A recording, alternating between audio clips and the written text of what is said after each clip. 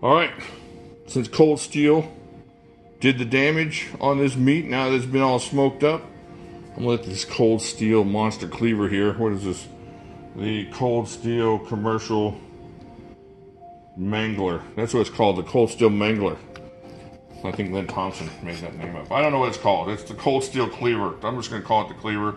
It's a beast. It's from the commercial kitchen series. So this is gonna make short work of this because this brisket is so tender already. Alright, so we're just gonna chop it up. Just a minimal effort to go through it. Oh, this brisket is for somebody else. Is it wrong? Is it wrong just to take it?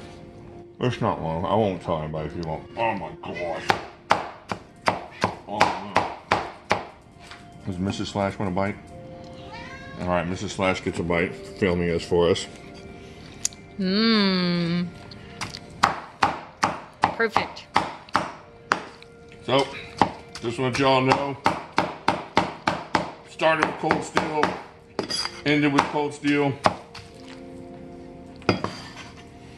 Man, this thing's a beast.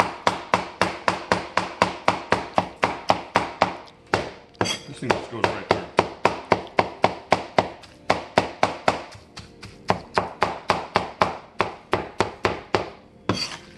If y'all want my brisket recipe, there's a video out there.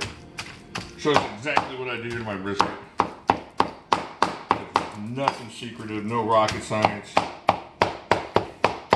Just a little seasoning. A little smoke.